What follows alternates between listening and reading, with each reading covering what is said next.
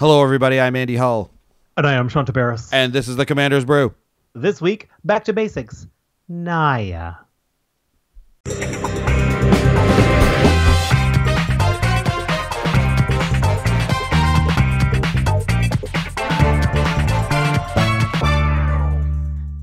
Hello, everyone. Welcome to episode 104 of the Commander's Brew Commander podcast. Hello, Shanta Barris.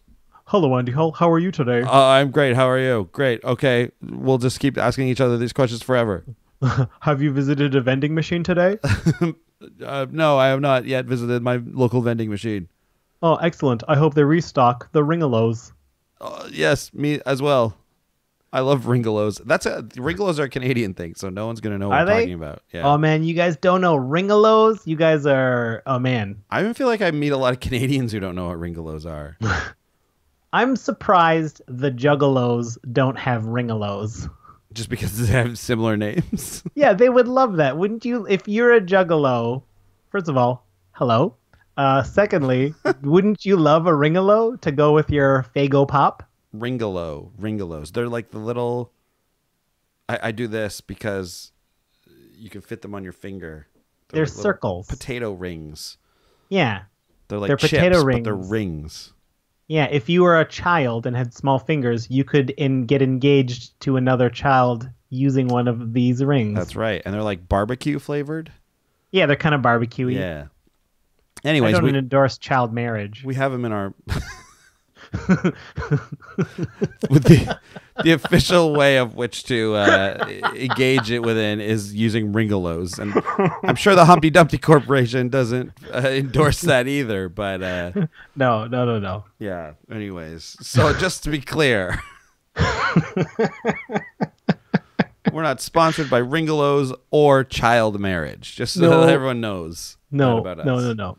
Yeah. But we are sponsored by... yeah, here we go. As a podcast, here's what we do. We bring you a new Commander deck every week. It's going to be on a theme. This week, Back to Basics, Naya. It's going to be under $50, and there's going to be no card over $5, probably. So you can just go right on out and buy this whole deck and start playing it right away. We also, we have a Patreon, patreon.com. If you would like to go above and beyond and support that way, you're more than welcome. That makes you eligible for our deck renos and other fantastic giveaways that we will do maybe here or maybe on Twitch. Check that out. Regular schedule TBA. We're also sponsored now. We got a new one. Ultimate Guard sleeves and boxes and binders and accessories and things. We're going to be able to do a lot more giveaways because of Ultimate Guard. So thanks to them. Keep an eye out for that. And at the very least, you can always find us on Twitch at the end of the month doing a Brew and Brawl where we brew a Commander deck with you, the listeners. And then we play it with you, 3 of the listeners, because MTG only lets you have 4 players at a time. That's going to be on July 30th, 3 p.m. Eastern Standard Time. And the business isn't done until we thank our longest standing sponsor, the Wizards Tower. WizardTower.com. Let's hear an ad from them now. Okay, everybody, here I am reporting to you from the news thopter of Amonkhet. If you're still getting this, that means the news station is still standing. I can't confirm that, but I'm still going to broadcast just in case. Traffic. No roads anymore, so, traffic's not moving, but technically that's because everything has been devastated. So, I guess if you have to commute anywhere, I guess that means you still got a place of business to go to, so that's great.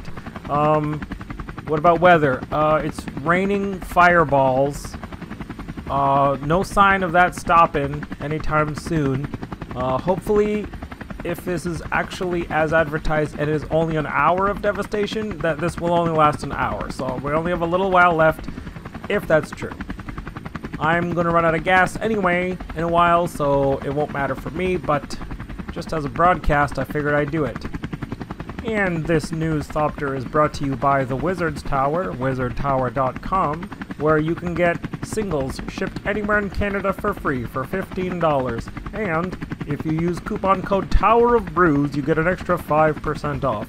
And you'll get 3% kickback towards your next order.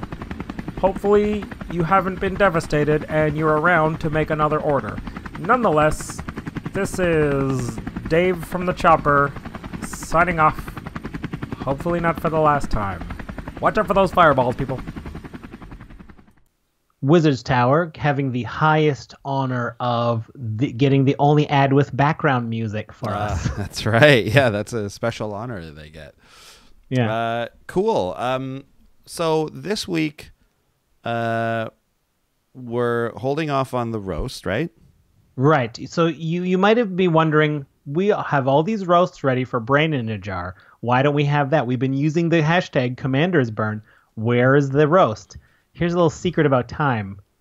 We're recording this before you guys have heard the episode where we tell you what to roast next. You don't even know about the roast. You don't even know about it at the time of... right now for us. Right. Right now, we are...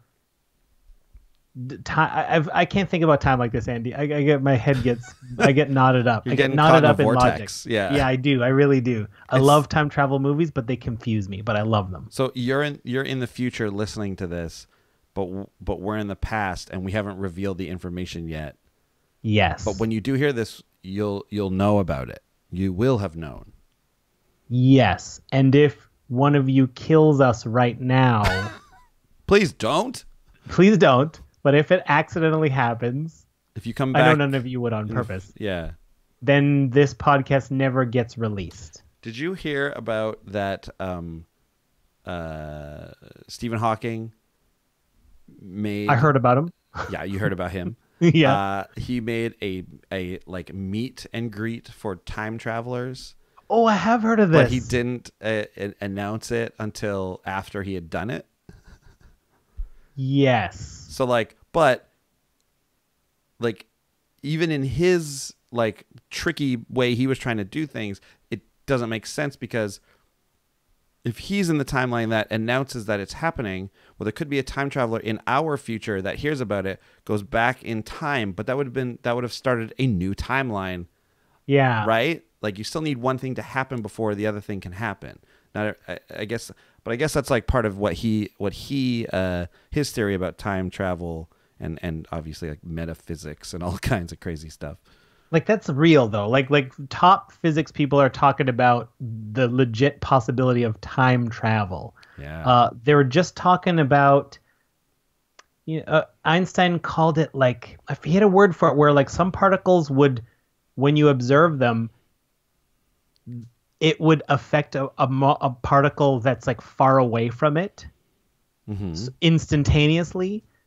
And then the new studies are just saying that maybe it's possible that future particles can influence past particles that we see now. I don't know, man. I don't know. That's wild, weird, wild stuff, man.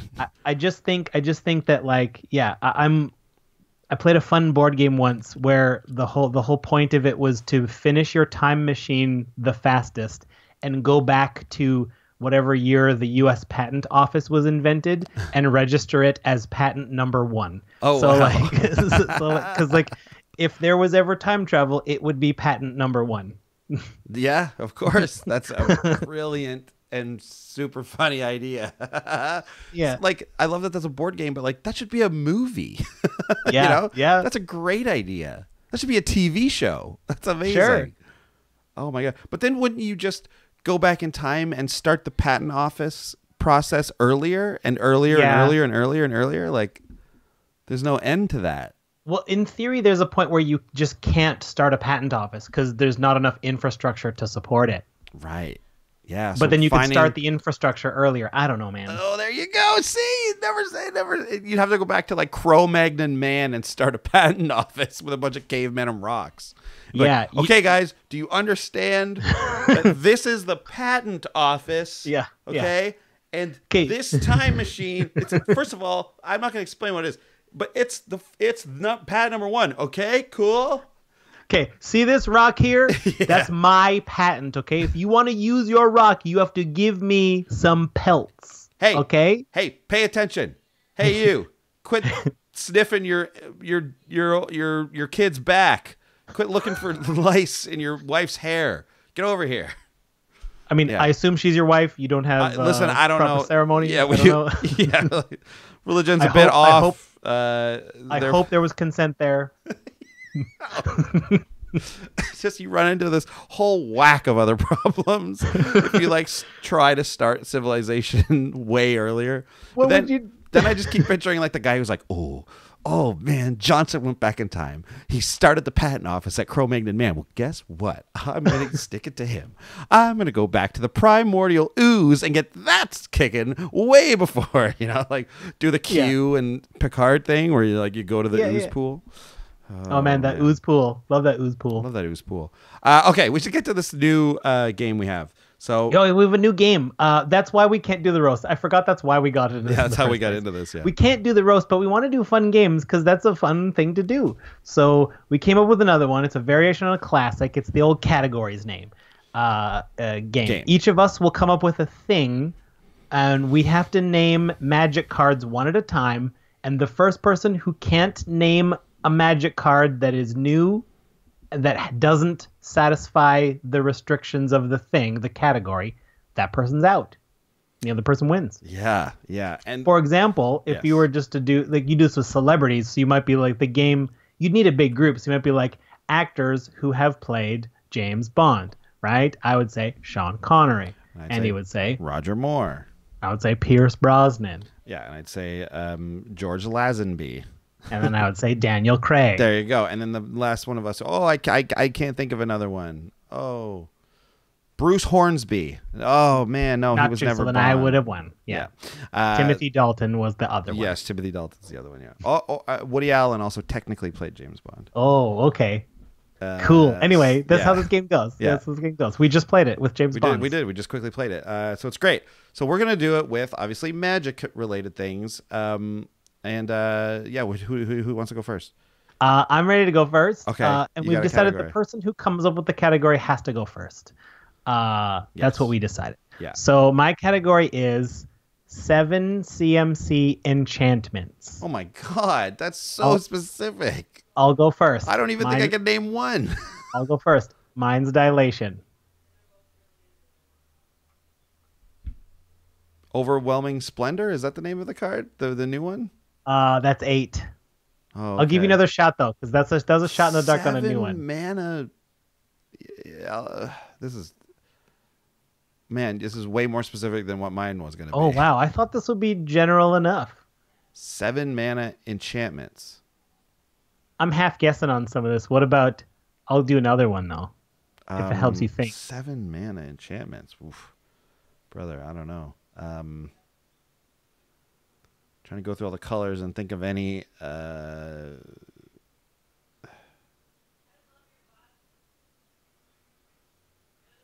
No, I don't even know.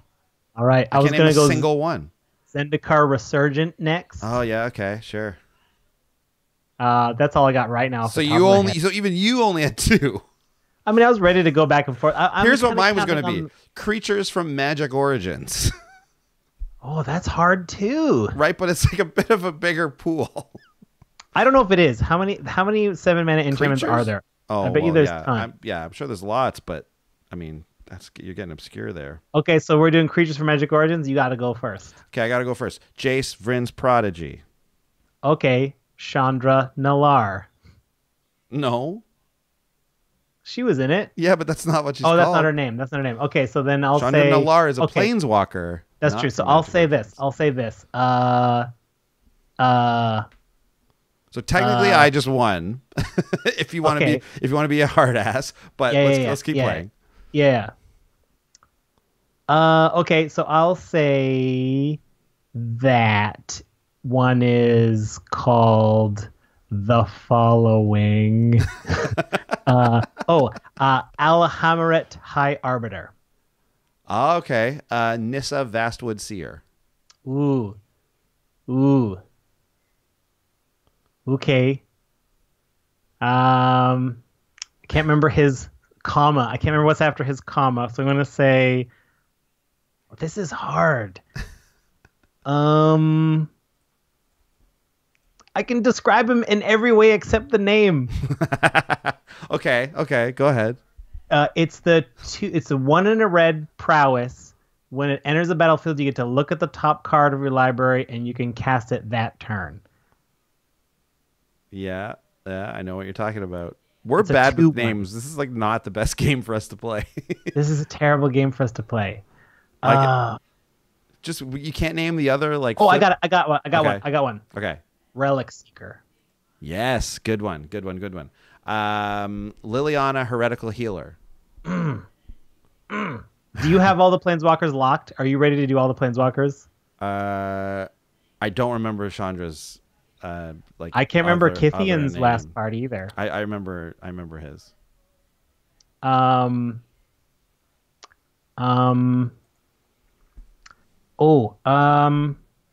Kithian's Irregulars. Ah, yes. Kithian, Hero of Akros. Hero of Akros. I thought that was it. I just didn't want to guess it. Okay. See,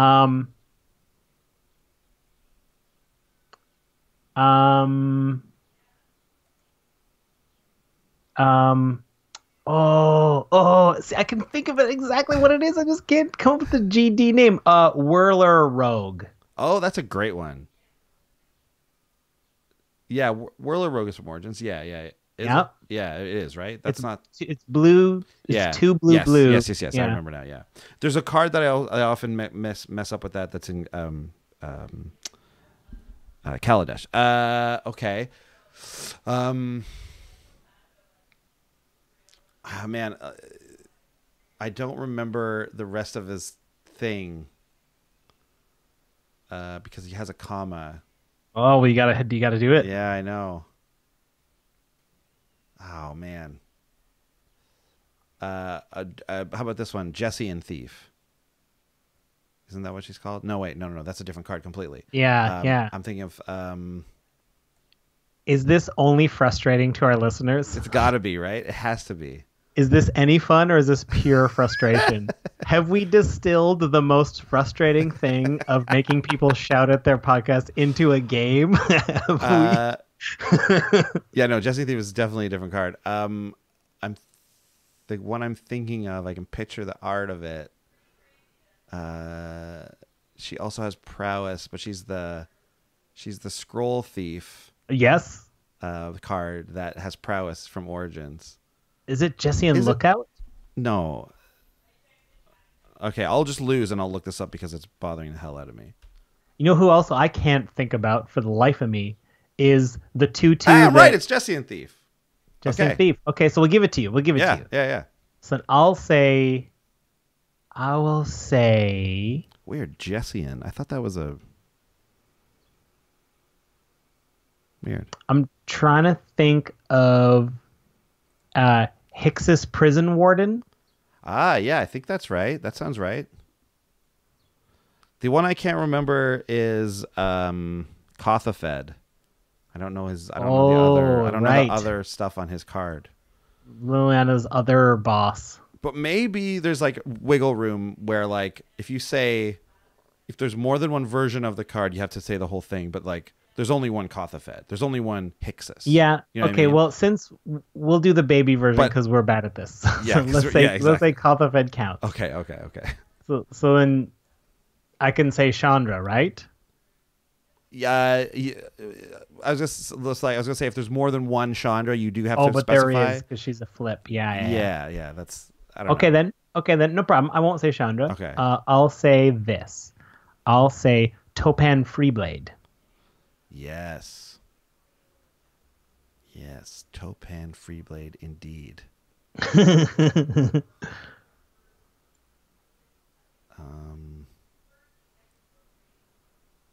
Hard game. Conclave Naturalist. Oh, good one. This is like we're going. I don't want to play anymore. Okay. This one's that's a big one. This is good. We'd eventually. I mean, one of us was already dead, right? Like we're just keep playing for it because it's fun. The other one I was gonna do, which we won't play it again, but was gonna be artifacts with colored mana symbols in their CMC. So that's like again a way more narrow version. You could broaden it by say artifacts with a color identity that isn't colorless. Yeah, there you go. Yeah, you could do that. Yeah. artifacts with a color identity. I could do that one quick. You think so? I think so. Okay, Lifecrafter's Bestiary. Birthing pod. Ah, yes. Thopter Assembly. Yep. Is it Mage Slayer? Mage Slayer sword. The Mage Slayer. Yeah, okay, I'll accept that. I know what you're saying there. Yeah. Brea. Oh yeah. Sharoom the Hegemon. Yes. Oh man. Okay. Yeah. Sharding Sphinx. Yeah. So like maybe it was better to say non-creature artifacts because there's a lot. Yeah, of maybe it was that do better. that. Yeah. Anyway, I don't want to play anymore. Yeah, now we're back in that zone. Yeah, exactly. Yeah. Okay, but that's the game. It's a fun thing we're gonna do from time to time just to like get it going, get the juices flowing. It's also good to help us remember card names because we should get better at that. It's training. It's training. mental training. That's exactly it. Yeah. Okay, well let's get to the main category for category. It's on my brain. I can't get rid of it. Let's get to the main topic for the episode today, and it's back to basics. Naya. Now, we did one of these already, where we did back to basics Sultai, and what we did was we built a Sultai deck that both encompassed like a more simple gameplay, but also with things that were sort of not necessarily staples, but like just like basic things you need in a commander deck, right? And basic things that Sultai likes to do and that Sultai likes to have happen with its various commanders and strategies. So we thought we'd do another one this time with Naya, so with red, green, and white. Sorry, you can tell I did that. I did that color thing out of order because you can tell the commander I'm looking at, which is Marith, which kind of brings up our first like kind of problem. So in using Naya, okay, Sultai has a pretty straightforward like philosophy almost with the way it works. It wants to use graveyards. It tends to be a bit more controlling. There's a lot of creatures are used a lot in Sultai because it interacts with graveyards to bring things back out and so on. Naya has a bit of a split personality, right? I've discovered, right? Naya both wants to do, it wants to have tokens out, small tokens, and lots of them, or it wants big creatures, plus like more than 5 power toughness, right? It wants to have the biggest creatures it can. Similarly, it wants to draw a card for every creature you control, for example. So it wants you to have tokens, or it wants you to draw a card for the equal to the greatest power among creatures you control. So you get this weird dichotomy where like Naya can split in 2 different ways, and it's one's more green, one's more white. Red tends to straddle the line there and can actually fit pretty nicely into either side of this, as you can see. So it was a little harder to like pick one sort of deck and say this is what is a back to basics Naya build without sort of ignoring half of what Naya does. Right. So what I've done is I've put together what but I've done it. I've tried to do it anyways. I've tried to do my best with it, which is put together a deck that sort of encompasses the things that Naya wants to do while still creating a strategy that could work, while illustrating like some staple-y type of, basic things as well. And that does come somewhat at the expense of there is some level of complexity in some of the cards. So it's not exactly the same as our Sultai episode, but I think it's similar enough that you'll get what you came for when it comes to a back to basics episode.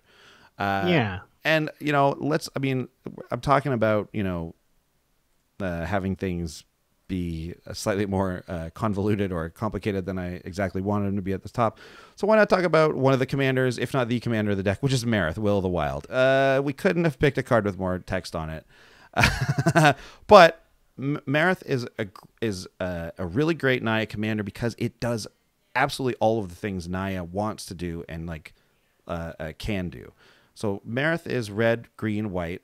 It's a legendary elemental beast. It's a 0/0. But Marith enters the battlefield with a number of +1/+1 counters on it equal to the number of the amount of mana spent to cast it.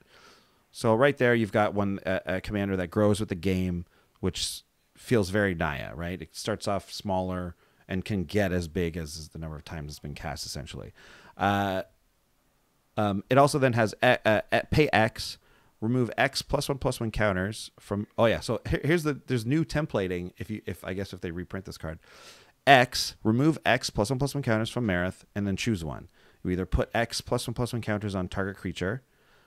Marith deals X damage to target creature or player, or create an XX green elemental creature token. And for all of those, X cannot be 0. That's added on after. But so you make tokens. You can make small tokens. You can make big tokens.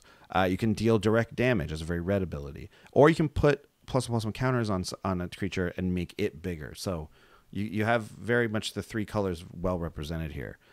That being said, it's pretty complicated, right? It's a pretty complicated card. There's a lot going on. I like to think of it like, I like to imagine a back to basics deck as something you could give someone without a lot of commander experience. Someone who knows how to play Magic and they understand all the phases in combat, but they just don't know every card. And you can't always give your current deck to those people because they need to know what the combos are and they need to know the nuances. They need to know what they're going for. Ideally, it's something where, if you know how things work, that works in your favor. But if you don't, your cards still do good things. For that reason, I think Marith is okay because, you don't need Marith to win. Like the other cards do things. Like we have creatures that will fight and do combats and, we will remove things. But Marith is there to support if we want it to. And if the player decides they'd rather just make a bunch of little people with them, that's fine. Or if they just want to do some damage, that's also fine. There's no, it's not like requiring to know how to pilot Marith isn't the baseline for this deck. Yeah. Now, I will say that because Marith has 3 different abilities and acts pretty differently than a lot of other commanders, it can be overwhelming for a new player. So if you're talking about that sort of angle, there are, of course, other commanders that would work pretty well in any Naya deck. Although, again, most of them straddle either or don't straddle, and they either choose a side. Gaiji Honored One is one that I think kind of works okay for both. It's obviously a little bit better in, I think, a token deck, but I think it still works for a big smashy beast deck. It's 2 red, green, white for a 4/4 beast. It says whenever a creature attacks one of your opponents or a planeswalker an opponent controls, that creature gets +2/+0 until end of turn.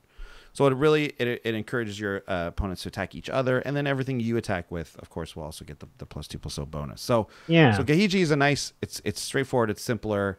So if you're looking for it as like a basics as far as simplicity goes, Gahiji is a solid commander to use. Yeah, I like to think of it like we kind of lucked out with the Sultai one as being the first one because Tassiger's his main commander function is sort of like pseudo card draw, which is a fundamental of commander. Yeah, exactly. There are very few Naya commanders that deal with fundamentals, right?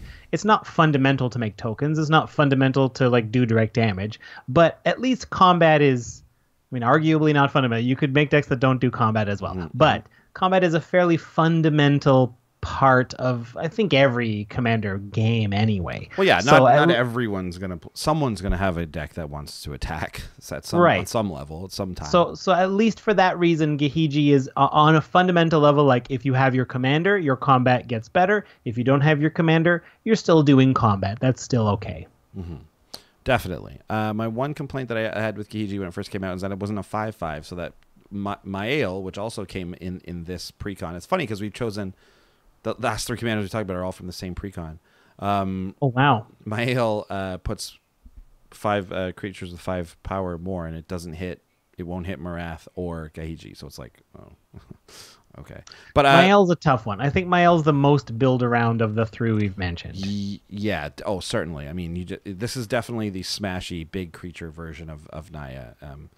And it's which you could do. I could certainly absolutely. see you putting together a simplistic. The word simple maybe isn't the wrong word. Maybe just mean value based. I don't know. I don't want to seem dumb, but just every card works on its own. You know what I mean? Well, that's the thing. Like in these decks, like as long as you're ramping a lot, you don't have to work. Like Mael is bonus almost, right? Like yeah, you can build in ways to abuse her, but like abuse her ability, I should say. But you won't. You'll still be able to catch your big monsters, and they're still going to be good.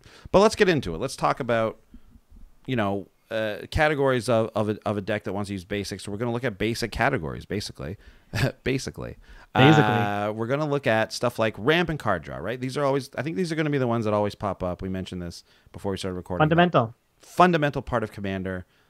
Two most important parts of the game. And let's talk about what's available to Naya. So obviously we have green, so we're pretty covered for ramp. So many ramp spells. We could go on all day talking about how many ramp spells are in green, but we just want to highlight one or two. Yavimaya Elder is one. I don't think we talk about it enough on the show. Obviously, I think a lot of people are aware of this card and why it's so good, but this does both. It draws you cards that ramps. It's 1 green for a 2/1 human druid that says when Yavimaya Elder dies, you may search your library for up to 2 basic land cards, reveal them, put them in your hand. If you do, shuffle your library. But you can also pay 2 colorless, or rather generic, to sacrifice Yavimaya Elder to draw a card. So it's not exactly ramp, and it's not card advantage either. I mean, I guess it is because you get the lands, but like it replaces itself and you get 2 lands in your hand. So Yavimaya Elder is a great card. It's not going to actually ramp you, but it's going to let you hit those. It's going to let you hit those land drops on time, unless Sean, you have the next card, in which case it will help you ramp. Ooh, this is Burgeoning. It's a single green enchantment. Whenever an opponent plays a land, you may put a land card from your hand onto the battlefield. Great. Simple. Amazing, right? Simple, effective. I will say this. Burgeoning is fantastic if you can get it out on turn 1 or turn 2. Oh, boy. Yeah. Anytime in the early game, Burgeoning just gets you to your late game much faster than anything else. However, late game draw, Burgeoning is not great. Not great unless you're able to like get a lot of card draw in general, so that you have lands in hand to put down as opponents play lands. This card ends up dying a lot of the time. Mm-hmm. It starts good and then it dies. Yeah, exactly. And we watch that happen. And then it just becomes a non-thing. But it's okay because like we like having turn 1 plays in Commander that actually benefit for the rest of the game, like Burgeoning does. So there's a trade-off there, right? Like the ceiling is high, but the floor is can also be fairly low. And we all know about the floor of a Magic card. We do. I'm going to kind of blow through these next 2 because they're just kind of staples and they're quick. Explosive Vegetation. It's another card. We always talk about Kadama's Reach and Cultivate, but Explosive Vegetation is another one. Don't forget about it. 3 and a green for sorcery. Search your library for up to 2 basic land cards. Put them onto the battlefield tapped. Shuffle your library. So for 1 extra than those other 2 cards, you just get to put that extra. You just get to put that right out onto the battlefield, right? Instead of keeping one of them in your hand. Yep. Explosive Vegetation is great. It was we saw it like kind of spike in price a little bit when it was in Standard. People were playing it. It's no longer in Standard. Am I right? Yes, it's not, and so therefore it's gone right down. It's under $1. It's great. Explosive Veggies, and then we have Harrow also. So Harrow is 2 and a green for an instant that says, in additional cost, you have to sacrifice a land, but then you search for 2 lands and put them into play. They're not tapped. 2 basic lands. So it ramps you by 1, but it actually kind of gives you a little bit of a rebate on your mana. So it's really great. Harrow's awesome. Oh, great. I love this next one. Drum Hunter. 3 and a green for a human druid warrior creature that's 2/2. So it's a little bit overcosted for a 2/2. However, it has the ability tap, add 1 to your mana pool. On a fundamental sort of basic level, this is a mana ramp creature. It lets you do more things. However, there's a paragraph I've skipped up until this point that reads, at the beginning of your end step, if you control a creature with power 5 or greater, you may draw a card. Great. That's something that I could see that and I'd be like, okay, I know that this is going to get me extra cards. And if it isn't, I bet you that extra mana will help me cast something that will get me extra cards. Very simple, very easy to understand, and it's a basic function. It takes advantage of the big creatures and it ramps us. Great Naya card. This is like, and I believe it was, it's from Shards of Alara. So this is very much a Naya card. Usually when cards reference a creature with power 5 or greater, they're from that block.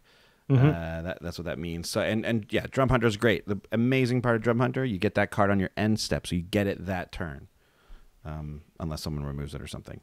This is a card that we've been hyping up as of late. I still have yet to cast this myself. Wow. But it's really, really great. Lifecrafter's Bestiary. It's 3 generic for an artifact. It says at the beginning of your upkeep, scry 1, which is always nice.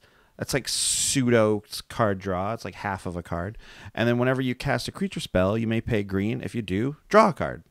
So then you just get to straight up draw a card for 1 extra green, which is super easy, especially if you've been ramping, which is something that Naya does very easily. Anything with green in it does pretty easily, I guess. So this card is great in a basic strategy, right? It asks a little bit more of our user to be able to predict like whether or not they want that card for a scry, give them options. But I think it's just a fun way to get involved. We'll see if this is made the Sultai basics, the Naya basics. We'll see if it makes other green basics. I like how the life. I've never really noticed this before, but it looks like the Lifecrafter's Bestiary is basically a Pokédex. Oh yeah, it's a Pokédex. Yeah, for sure. That's pretty cool.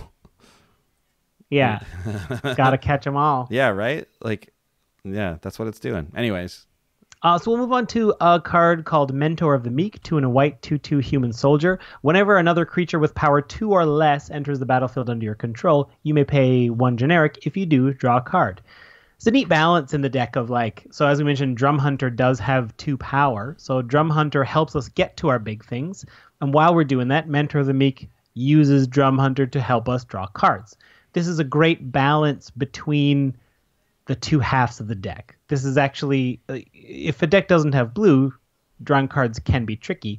But Mentor of the Meek is so wonderful because while we cast our little things, we're drawing extra cards off of them, which hopefully they are lands and big creatures to cast later on. And you'll see that some of our big creatures will actually create smaller creatures.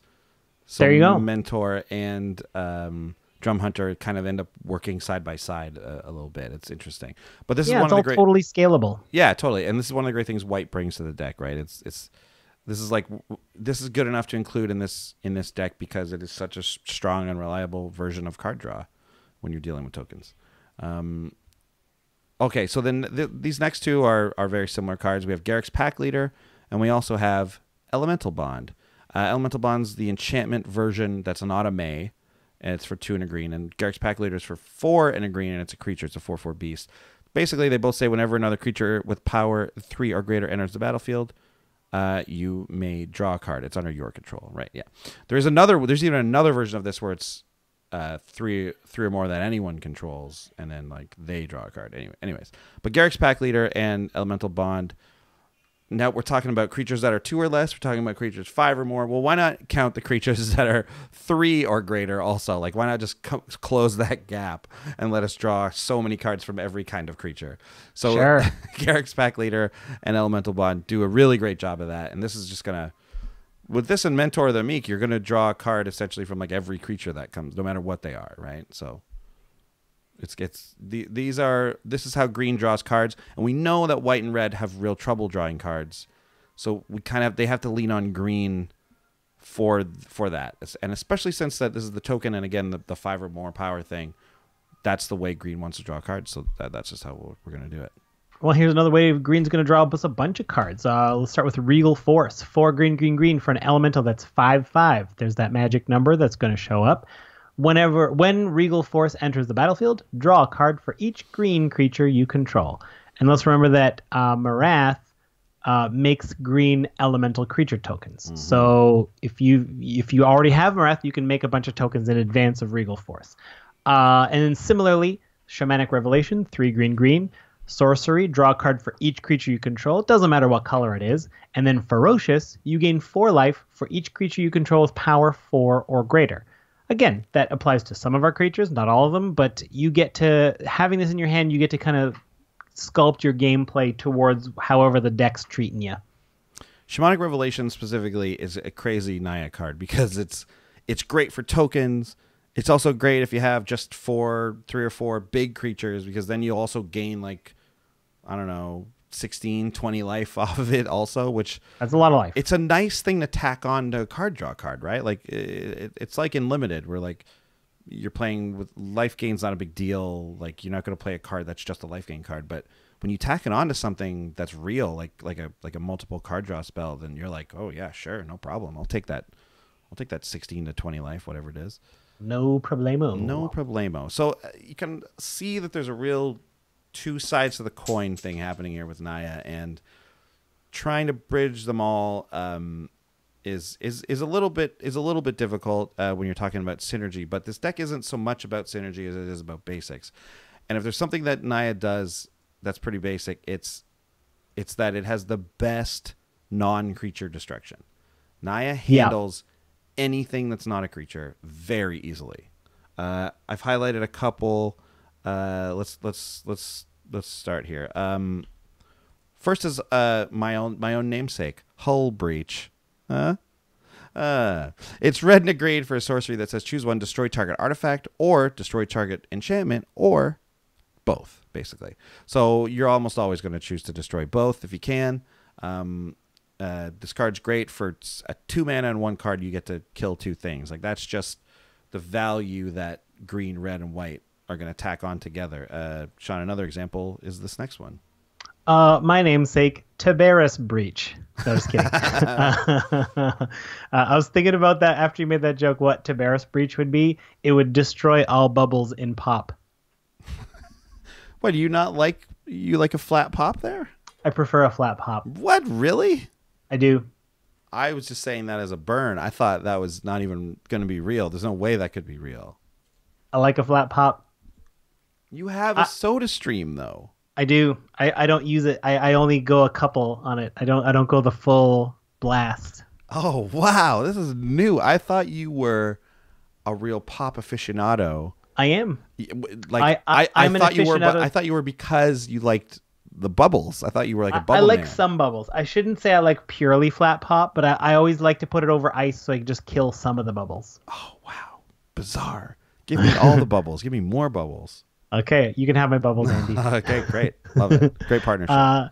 Next actual Magic card we're talking about is Wear and Tear. It's got Fuse. It's one of those split cards. So the Wear is an instant for 1 and a red, destroy target artifact. Tear is an instant for a single white, destroy target enchantment. And if you want to spend 3 mana on the whole thing, you can do both. Great. That's the kind of flexibility we want in a Magic card. I love it. Yep. Very solid. A lot of value there. That's another one where we can destroy 2 things. Yeah, exactly. And here's another one, slightly different, but still very powerful. Decimate. It's 2 red, green. It's a sorcery. Destroy target artifact, target creature, target enchantment, and target land. So great. This is a potential 4 for 1. Yeah. It's not always going to be a 4 for 1 because sometimes you have to target something that's indestructible, which I've done many times. If someone has a god out and there's no enchantments, it's like, well, at least I can cast it. Because the thing with Decimate is you have to have 4 legal targets for this. Yeah. You can't just cast it if there's only 2 or 1 or whatever. Not allowed. So that is a downside, right? Sometimes. But usually you will be able to pick 4 things and have it just be an amazing card to play. And like I said, Naya's very good at non-creature destruction. Well, this one even hits a creature, which is great. Yeah, pretty good. Pretty good. Okay, moving forward. Here's another way to exile 2 artifacts or enchantments. We've got Sylvan Reclamation. You can team this one up with this one here too, by the way. Oh, sure. Yeah, so there's another 2 for 1 kind of deal here. Yeah. For 5 mana, green, white, 3, exile up to 2 target artifacts and or enchantments, right? So you can mix and match. You can do 2 of 1. We love it. It also has the bonus of basic land cycling. So for 2 generic, if we don't need that destruction early, but we need a mountain, we can go tutor up a mountain. Yeah, it's great. And then you can read the other one. Yeah, too. Sure. Return to Dust is basically the same thing. 2 white for an instant, exile target artifact or enchantment, but if you cast the spell during your main phase, you may exile up to 1 other target artifact or enchantment. So it is technically an instant, but if you use it at instant speed, you only get 1. That's a great option to have, but oftentimes we don't necessarily need to do that, and we can wait till our main phase and get 2 out of it for the price of 1. Yep, the 2 awesome cards. Like, you're noticing that a lot of these are 2 for 1s. Or even in Decimate's case, a 4 for 1, and that's why Naya is so good at it. Some of the other some of the other things you'll find, like the mono red version of it or the mono green version of it, or for example, something like Crows and Grip. Great card, but it hits one thing only, right? Crows and Grip specifically is like very good because it has split second, but that's real value is Naya has cards that hit 2, 3, 4 things at once, which is really, really great. But do we have creature answers? We still need those too. We're talking about answers. We're talking about ways to deal with things. Naya has a pretty decent grasp on that too, mostly because we get access to all of the white removal. Now it is mostly white. There's not a lot of mixed colors with Naya, but just that's what the color, this sort of color pie brings to us. So we get something like Swords to Plowshares. We get a lot of board wipes like Fumigate. I'm not going to read Swords. We all know what Swords does. Fumigate is a 5-mana board wipe that when you destroy everything, it also gains 1 life for each creature destroyed this way. And I wanted to talk about this one, Gruul Rage Beast. This is an interesting answer for creatures. It's 5 red green. It's a beast. It's a 6/6, and it says whenever Gruul Rage Beast or another creature enters the battlefield under your control, that creature fights target creature an opponent controls. It's not a main. Yeah. It has to fight. But when we're talking about a deck with big beast creatures, this guy's great. Now, if your tokens don't work well with Gruul Rage Beast, so it's kind of like it's like, do I play this? Do I not play this? It depends on what you see in your hand. So you're going to have to make that decision. But this card can really like control the board in a way that Naya doesn't usually get to do. So Gruul Rage Beast can be a real boon. Great. Let's move to Fell the Mighty. Yeah, Fell the Mighty is a great, so this is another sword. Is this a board wipe? Yes, it is. It depends how you want to look at it. It's 4 and a white for a sorcery. Destroy all creatures with power greater than target creature's power. So here's where you get a bit of selection. Like if you're going the small route, you can use this to kill everything bigger than your small stuff and keep your small stuff. Or if you need that wrath, you can try to hopefully find a 0-powered thing that's still on the battlefield and just get rid of everything, except all the other 0-powered things. Yeah, it's honestly not that hard to find a 0-power thing some of the times. It's also definitely not hard to find a 1-power thing. Especially with Morath. Exactly. So if you want this to be like just a classic board wipe, it can be. I think this card is like very underrated. I've included it in I think only just like one deck, but every time I've used it, I'm always amazed at the flexibility you get out of it. You can often make it so that this board wipe is basically a one-sided board wipe. Again, depending on what your board state looks like, obviously, but you get to decide what of your stuff you're going to keep and what of your opponent's stuff you're going to hit. Essentially, there's a card called Austere Command. Which is not cheap, but a very solid card for Commander. It's like a $10 card. It lets you modally pick, and one of the things is that you get to pick converted mana cost 3 or less, or 4 or more, or you can just do both.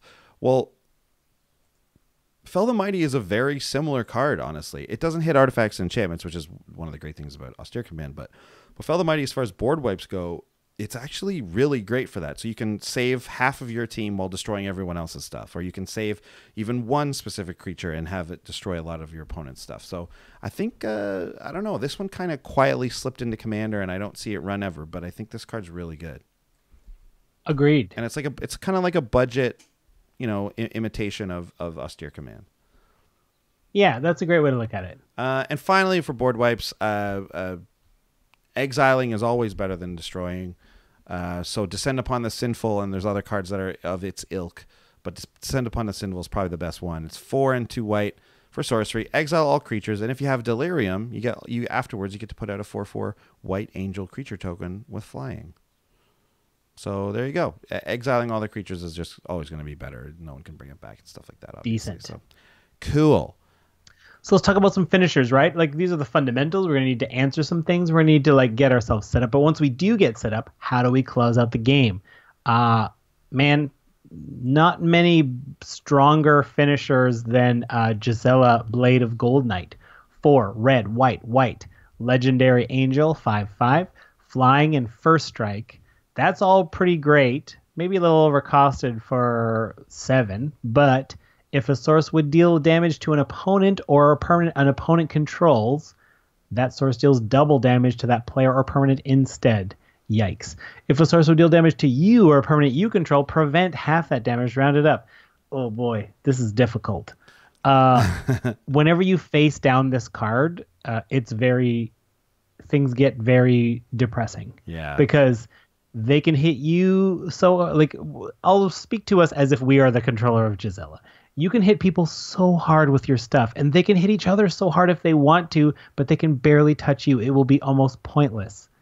Oh yeah, especially since if you just can't kill Gisela with creature combat. You just can't.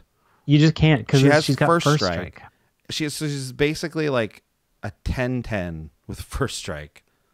Basically, yeah, she's Right? going to do 10 power worth of damage to you on first strike. And then you have to 10 be able to do 10 back to hit to her do the back. 5 required. Right? Like, so really, if you want to hit her back, like your creature needs to be 10-11. 20, or at least no more. Yeah, a 10/11. Yeah, exactly. 10-11 will not double strike, win it's in just first combat. Yeah, yeah. So it's just a tall order. It's basically next to impossible to kill her with creature combat. So you're gonna have to aim something at her. She's a touch outside of our budget, but such a strong finisher. She's a $6 card. We fit her in when it makes sense, and I mean if you're talking Naya, we're talking about big splashy creatures, 5 or more power is a bonus, so she has that. Yeah. So she's and whether or not you're going like if you have Marath and you're looking to make little tokens, then those tokens hit way harder. Marath's direct damage does double. Even if you're going the Gihiji route and just asking the cards to do their thing, Gihiji just makes you do +4/+0 effectively on all your creatures. It's quite nice. Like Gihiji, Gisela does. I mean, she does and she doesn't. She encourages your opponents to attack each other because they'll get the damage doubling.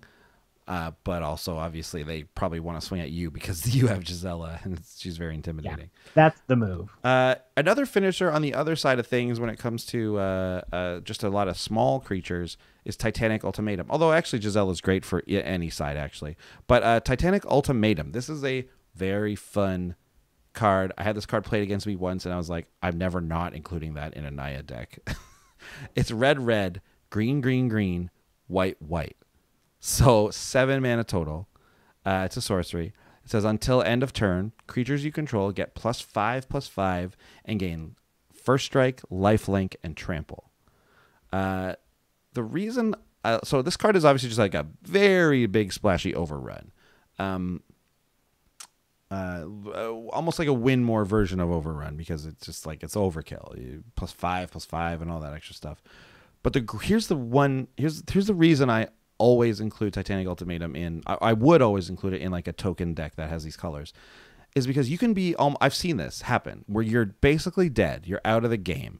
You've got 5 tokens lying around, which is not going to be enough to stop their flyers. So you go, well, okay, I guess I'll just attack someone. I guess I'll attack you. Okay, I'm at. Let's say the guy you're attacking is even like, okay, I'm the only one open, but I'm open because I got like 60 life or something. It's like, okay, sure, I'll block 1 or 2 of them, whatever. You not only get to like hit that guy hard with damage because now you got +5/+5 trample, first strike. Your creatures aren't going to die probably because they have first strike, but that lifelink is crazy.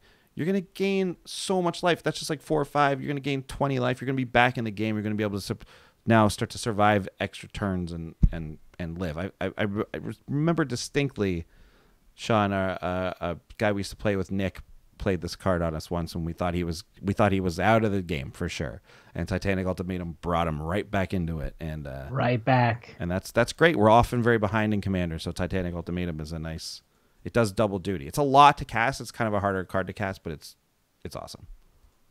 Great. Let's move on to another big old finisher, Angel of Serenity, 4 white. Angel, 5/6 flying, power 5, I will point out. When Angel of Serenity enters the battlefield, you may exile up to 3 other target creatures from the battlefield and/or creature cards from graveyards. And when Angel of Serenity leaves the battlefield, return those cards to their owner's hands.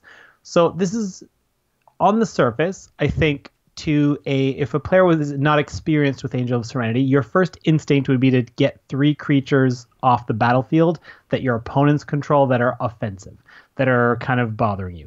That's the easy first step to it, but there's a lot of room to learn. I love this card from that point of view because it's obvious what it's good at to any player. But as you learn the game and as you start to look at synergies, you're like, oh, wait a minute. I can put one of my creatures under the angel, as it were, if as protection from future board wipes, just to be like insurance. And then you get to think like, well, I can also do stuff from my own graveyard to get that back when something happens to the angel. You can start to expand how you think of this. But even on a surface, it's just a powerful flyer that does a lot of damage. It deals with opponents' creatures a lot. Good card. Great card. It's really fun to nail down an Angel of Serenity when someone has a Nev's Disc in play. Oh, yeah. You just take 3 cards from your graveyard and put them under her, and you're like, what are you going to do, man?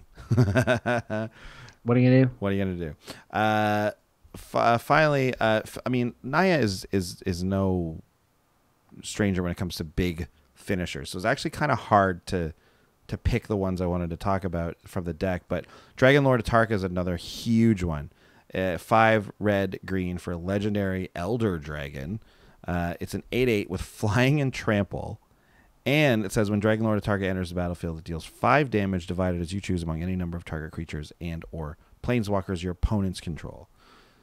So it's, again, for a newer player, it's simple. This big fat monster dragon comes in, he deals 5 damage wherever he wants, basically, and that's it. They don't need to worry about it. It's only opponents, because they're only thinking about that anyways. Whereas, like, a more advanced player might actually occasionally want to hit his own creatures for some reason with this, but you can't actually with Dragon Lord Atarka. But that doesn't matter because he's there to end the game, and an 8/8 flying trample that also probably takes out a flyer or 2 or whatever as it lands is game ending, even in Commander.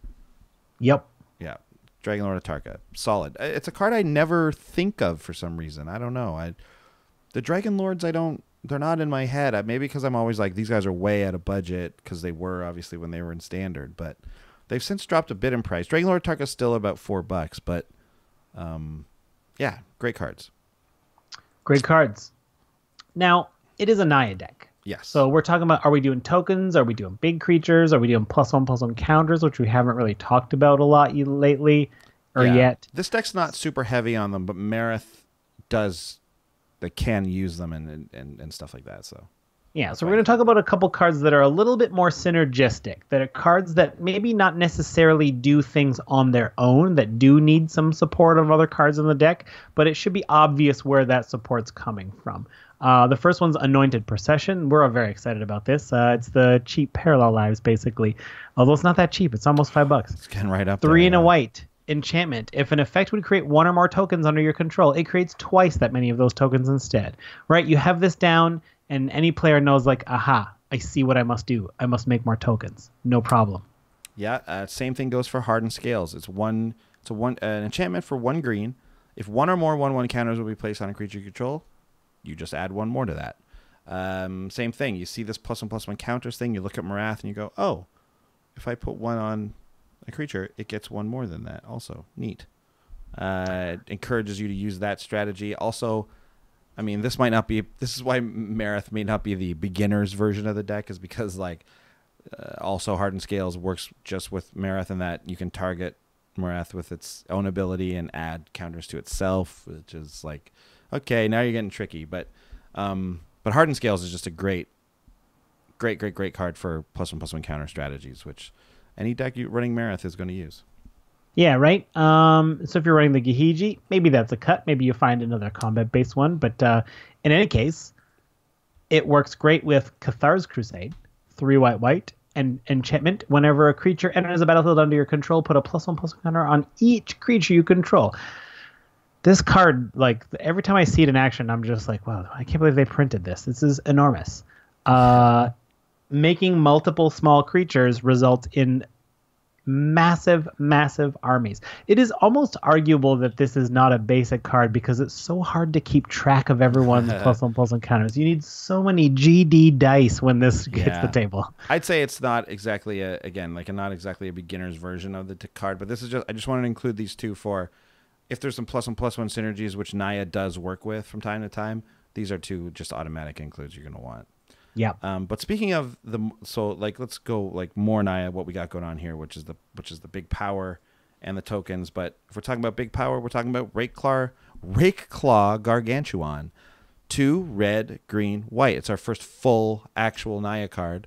This is actually a common, but it's a 5/3. But for 1 generic, you can pay 1 generic and give target creature with power 5 or greater first strike until end of turn.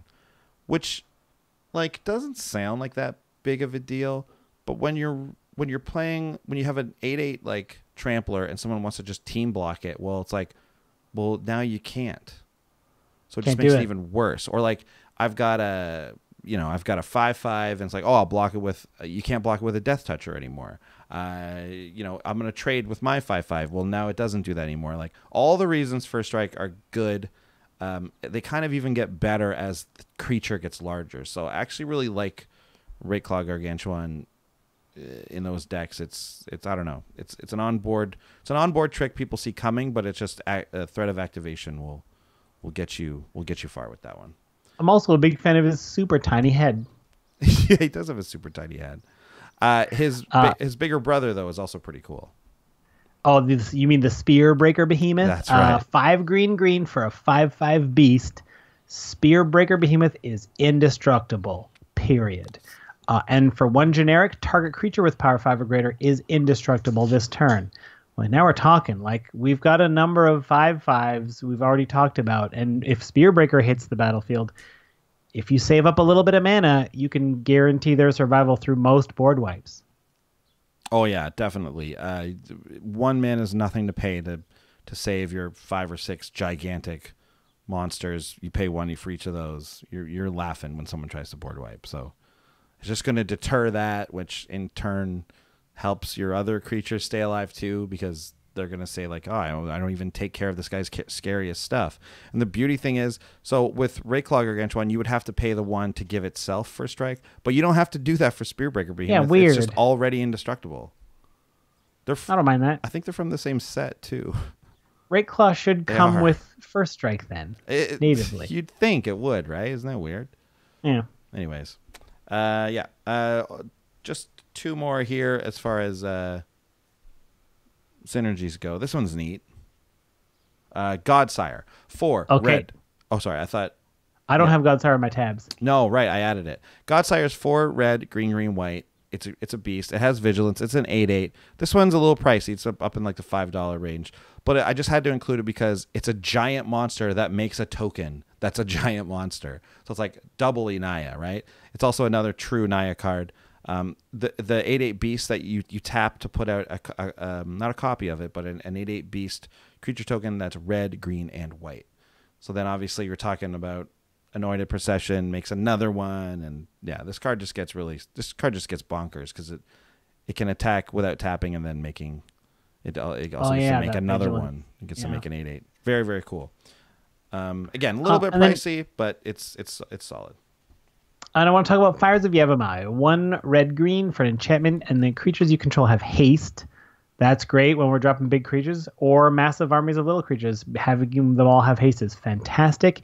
And if it comes up, you can sacrifice Fires of Yavimaya for target creature to get +2/+2 until end of turn. I feel like on the surface, that's an ability that won't come up much. I feel like beginner players will use this at the wrong time most of the time. I think we'll value 1 creature's surviving versus everyone having haste. But either way, you'll learn how you play, right? It's fun either way. Yeah, it's definitely mostly in there just to illustrate the fact that this is a red-green card, but the green side of it is the sacrificing, giving, and pumping something, whereas the red side of it is obviously the creatures get haste.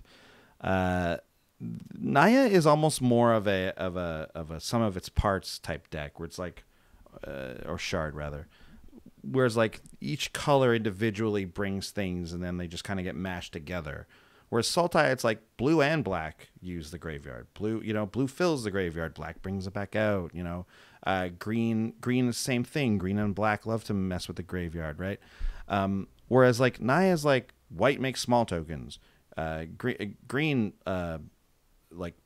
makes small tokens. I guess and then like, but like white does it itself. It pumps the tokens in, it makes them. It's like, well, fine. Green makes big giant creatures. Then I guess red will give them haste sometimes, or like let you hit, like you deal damage with them somehow. So like, it's not quite as synergistic as I think like Sultai was, but together they can sometimes make something, although it's kind of like a bit of a monstrosity, as you're seeing.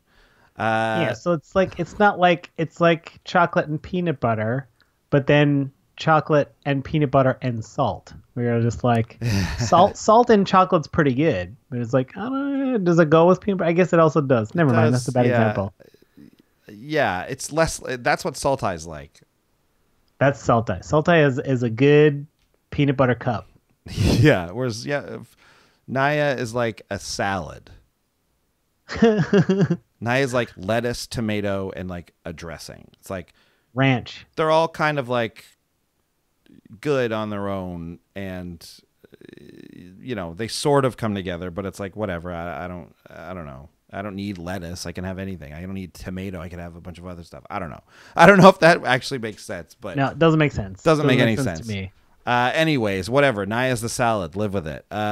3 stars of the deck. So in this deck, it's more about pointing out like where we're getting a lot of value from, how we're using the cards that are in here to like kind of pull the whole thing together, as opposed to like what just is straight up the best cards. So tried to pick some stuff from like as a swath kind of across, but I ended up actually accidentally picking 2 cards that are kind of similar. But let's start with number 3 here. It's Ulvenwald Hydra. 4 green. It's a creature. It's a Hydra. It's a star creature. It has reach, and its power and toughness are each equal to the number of lands you control. Ramp is a big thing with Naya, so we're gonna get a lot of lands out there. But when it enters the battlefield, you may search your library for a land card, put it onto the battlefield tapped, then shuffle your library. I just think it's I was going to include Sun Titan here, which I think is obviously a great card. We talk about it a lot. But that actually made me remember that, like, oh, I wish we had Primeval Titan. Oh, we do kind of have a Primeval Titan, but it's Ulvenwald Hydra. So I just thought I would include this because it's an overlooked card a lot. It does a lot. It does some cool things that, it helps you ramp. It's a big monster. It has reach, which is like kind of a fun added ability. So I just thought it was like a neat Naya card that we tend to overlook. Number 2 star. This guy's an all-star. Avenger of Zendikar. 5 green for an elemental. That's 5/5. When it enters the battlefield, you get a 0/1 plant for each land you control. Here's the Naya small token strategy at play. And on top of that, it has landfall. Whenever a land enters the battlefield under your control, you get to put a +1/+1 counter on each one of those plants. We're doing counters. We're doing mini tokens. Avenger is a 5 power creature to begin with, so Nice. Avenger falls under all of that part of Naya. Yeah, Avenger fits on all parts of the pie chart here. Yeah, so there are a couple of these creatures that bring together these different things. Avenger Zendikar deals with +1/+1 counters. It makes tokens. It itself is a 5/5. Like, it really embodies all the different strategies that Naya has and brings them together on one card. So you're obviously getting a lot of good value there. And the number 1 star, and I think we've included this in a lot, and I don't know if it's been number 1 before, though. It must have. Warstorm Surge. This card is great. 5 and a red for an enchantment. You know it. We talk about it a lot. Whenever a creature enters the battlefield under your control, it deals damage equal to its power to target creature or player. So whenever a creature comes in, you just get that amount of damage to shoot around somewhere, whatever that creature's power is. This card works equally well, I think, in token strategies as well as big monster creature strategies. I have this card in Mael the Anima. I also have it in my Marith deck, which is an all tokens deck. So whether it's dealing 1/1/1/1/1/1 or whether it's dealing 10, like, it's so good.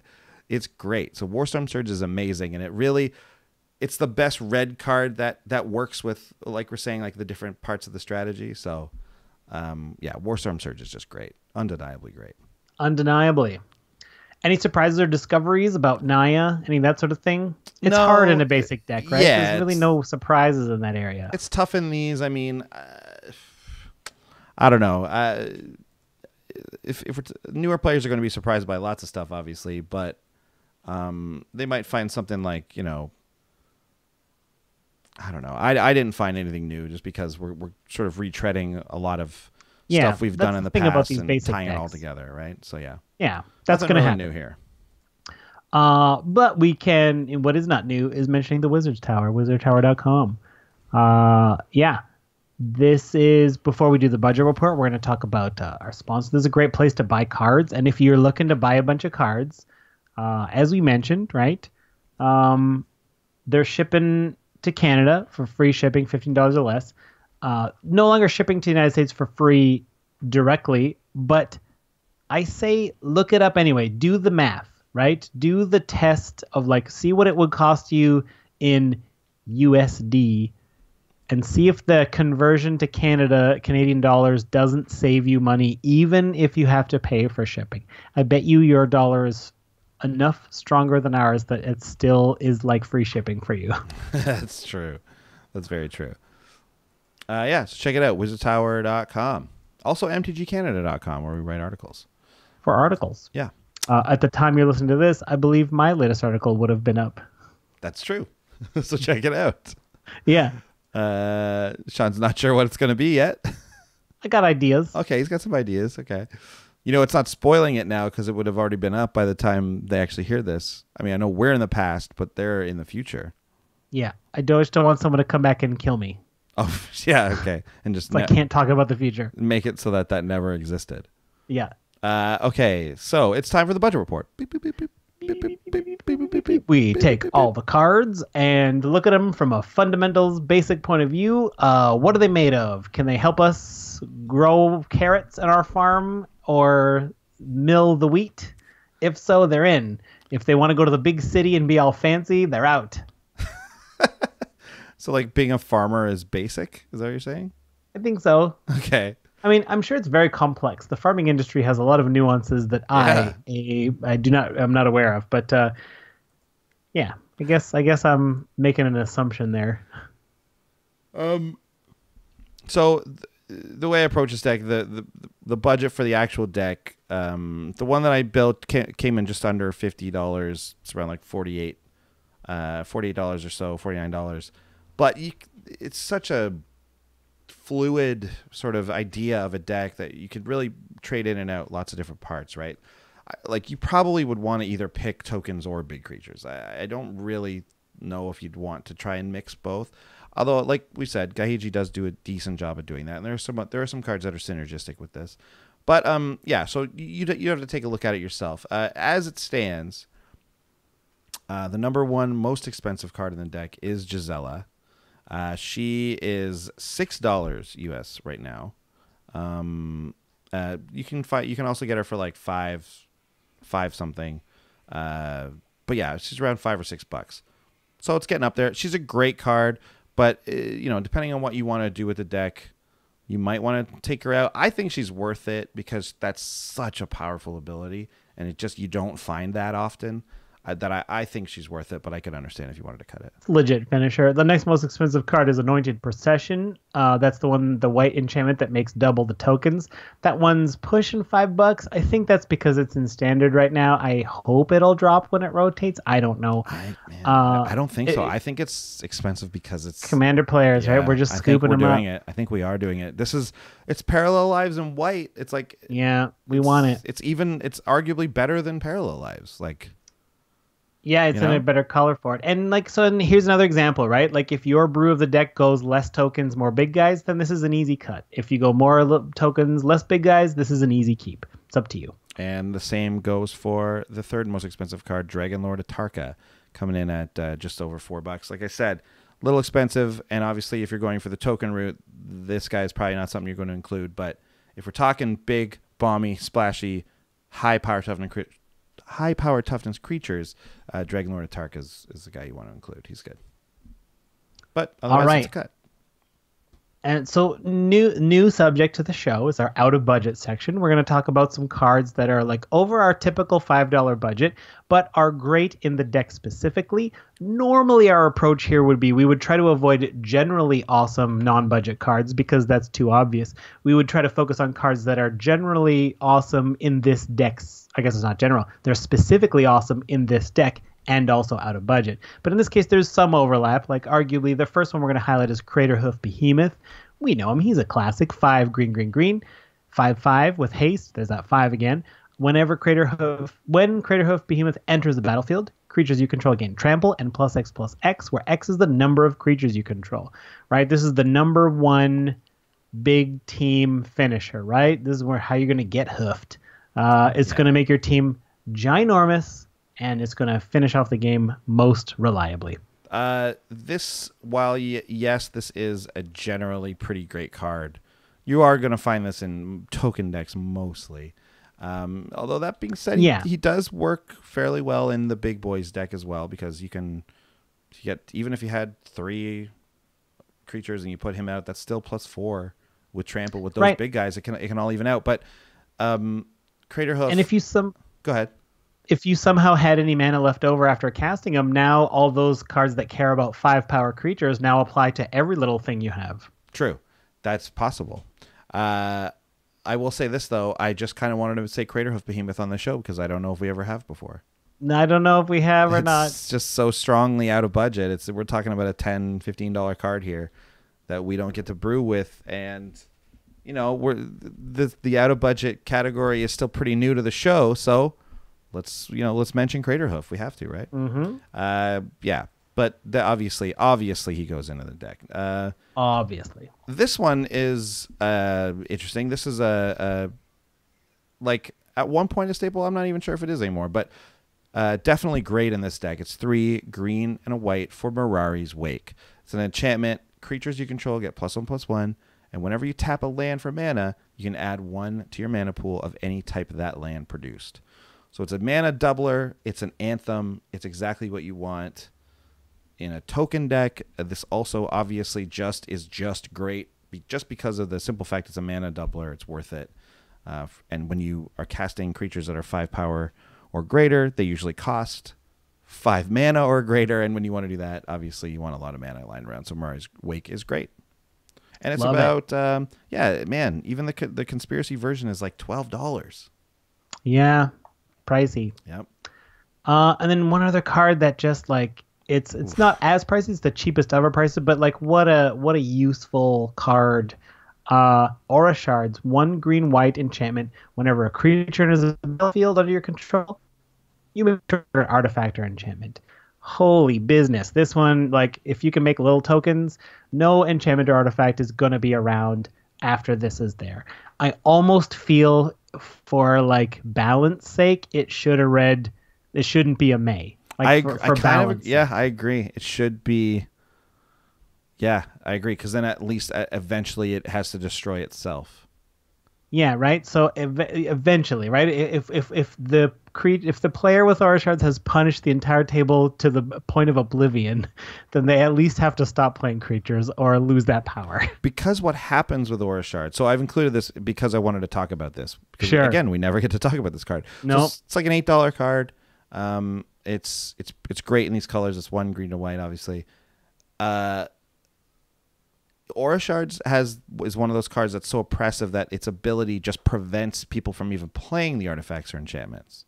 Yeah. The one good thing you can say about the May ability is that occasionally, and I will do this if I have 1 Aura Shards. I can't remember which deck it's in, but I have one. I got it a while ago before it was expensive. And the thing I'll do with it is I'll go, listen, I say this now, obviously people can believe it or not, but like I go like, I'll only destroy things if they're like really, like, you know, guys, don't worry. I'm only going to destroy things that are very powerful. I'm only going to kill things. So like, if you got mana rocks, I'm not going to blow up your mana rocks. Like, you know, come on. I'm not going to do that.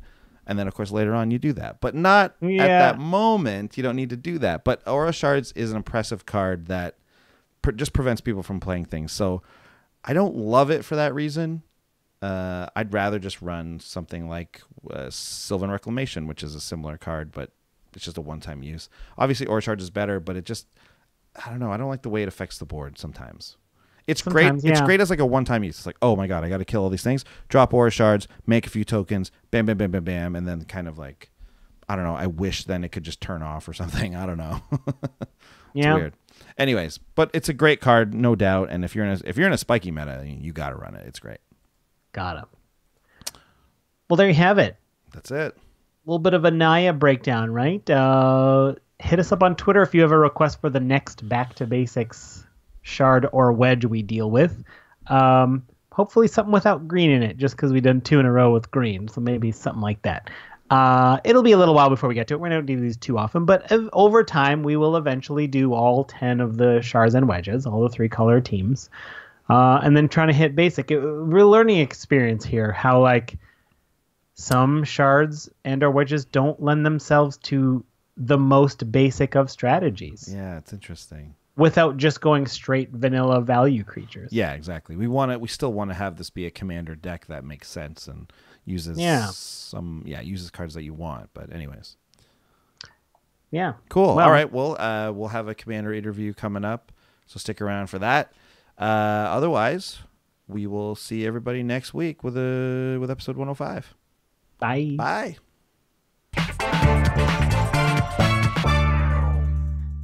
Hi, welcome back to the Commander interview, where we interview someone from the decks. Unfortunately, again, Andy couldn't be with us here today. He saw a puffy cloud and he wants to go watch it disappear over the horizon. But I have with us not a character from a specific card, but we have our man on the shard, Dan from Naya. Naya, Dan, great to have you on the show, our Naya correspondent. How has it been reporting and living on the Naya shard? It's pretty. It's not. It's fine. It's okay. It's okay, dangerous, but I like that sort of thing. I'm a journalist, so I like being out here in the field. You know what? When you reached out to us at Commander's Brew and wanted to be our rep for the Shard of Naya, you seemed to be very excited about it. So tell us, what are some of the best things you've discovered about Naya? What's it like living on Naya? Like I said, very sort of big. Everything's either really huge or really small. I'm finding it very difficult to find any sort of clothes that fit. Everything's either super tiny, made only for, say, goblins or saprolings to wear, or everything is for a giant, massive monster beast man. 5 power or greater. I'm a 2 power man. I'm a 3 power man at most. Okay. And I just none of the shoes fit here. You know what I mean? Oh boy. It's tough. It's tough out here right now. So have you not changed outfits since you got there? No. Yeah. I've been wearing the same thing, the whole time I've been here because, I looked into maybe using one of the giant beasts, like the sleeve of one of their shirts, but that's just a big tube. You know what I mean? Like a great tube dress? You'd look great in a tube dress. I think so. But again, it's even bigger than you're thinking, man. Like it's real big. Like it's like 3 of me can fit inside the tube. And I'm no seamstress. Sewing? You know what I mean? I'm no seamstress. This is what I'm saying to you. I don't know how to do that stuff. I can't just make. Otherwise I'd use one of the strange leaves here. What about animal skin? You think I can kill any of these animals here?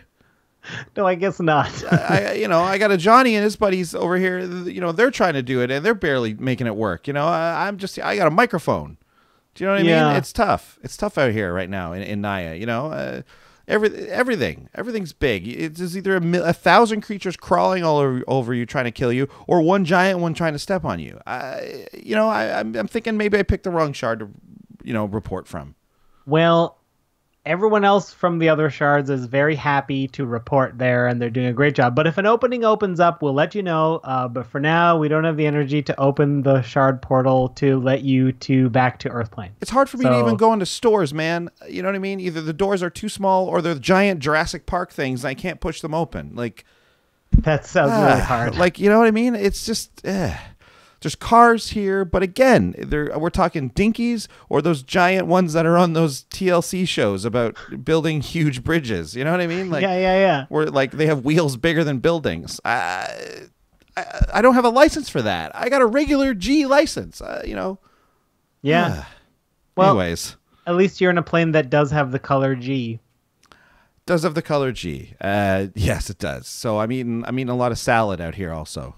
There you go, with ranch dressing and tomato. We all know Naya's the salad shard. Great. Thank you, Dan, for the food report from the Naya shard. Hey, I just got that salad. The red's the tomato, green's the lettuce, and white's the ranch dressing. Yeah. The salad shard. Let's get that to catch on. Am I right?